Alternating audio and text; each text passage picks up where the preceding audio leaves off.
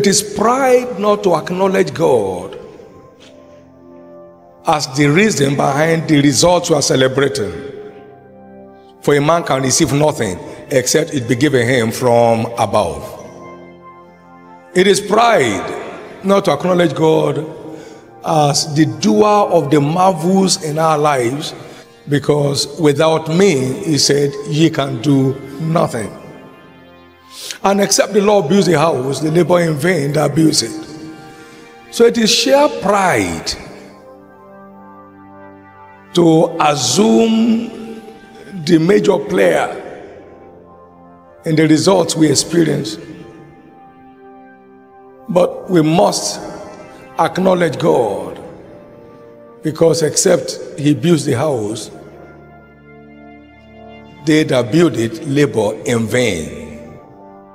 Without the hand of God, the hand of man amounts to zero.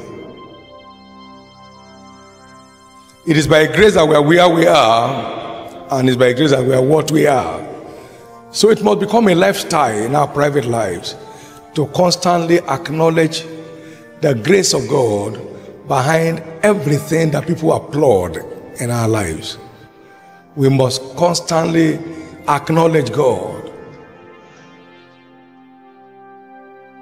as the source of everything that people celebrate around our lives. Otherwise, it will be taken for pride, and pride goes before destruction, and a haughty heart before a fall.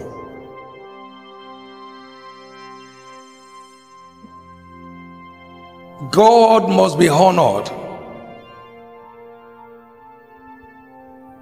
in return for every honor that people ascribe to us. This is so important, and we should do it on time. He said, give him glory, not sometime when you feel convenient. He said, do it before he causes darkness, before your feet stumble upon the dark mountains, and while you look for light, it turns to gross darkness. So it's important to give him timely thanks.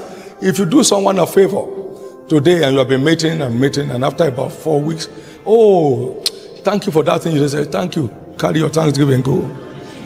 It is belated thanksgiving. It must be done right there. Jesus, you did this much, thank you. And thank you, and thank you again. And thank you forever. Then you have committed him to do the next. So it is not just thanksgiving that counts, but timely thanksgiving. What do I call it? Timely thanksgiving. Timely thanksgiving. If you have ever done anybody any favor in your life, and in response on time to say thank you, you are self-motivated to do him the next favor. You are self-motivated to do him the next favor.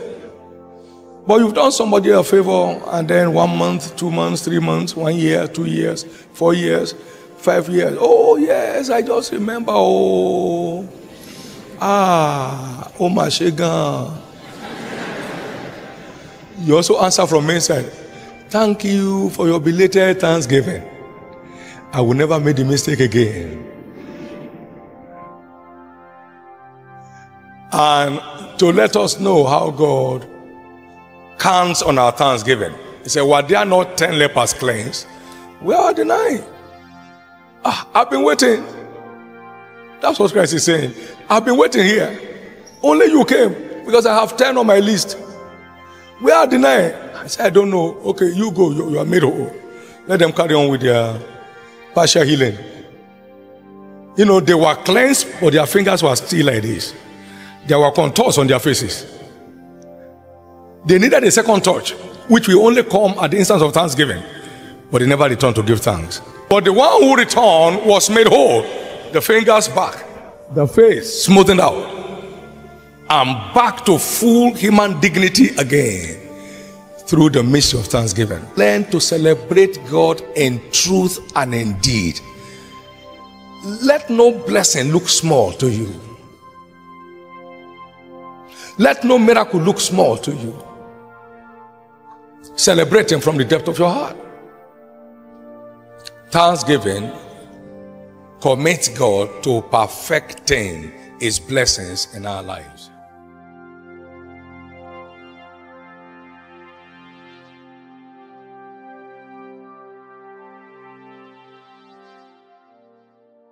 Thank you so much for staying till the end of this video. Please don't forget to give it a thumbs up, subscribe, and hit the notification bell so you never miss an update. We appreciate you being part of our community and look forward to sharing more content with you soon. Thank you so much for your time, and God bless you.